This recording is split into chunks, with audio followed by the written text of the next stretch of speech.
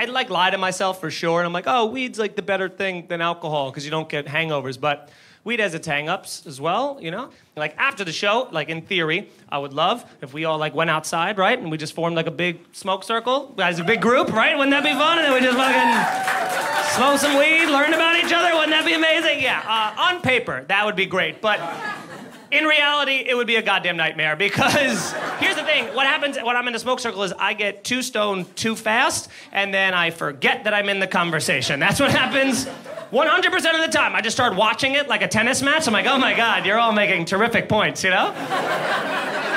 Like, oh, this is great. I'm so happy, you know? And then at some point, someone will be like, Mike, what do you think? And I'm like, you could see me? Like, I gotta get the fuck out of here. Like, this is crazy.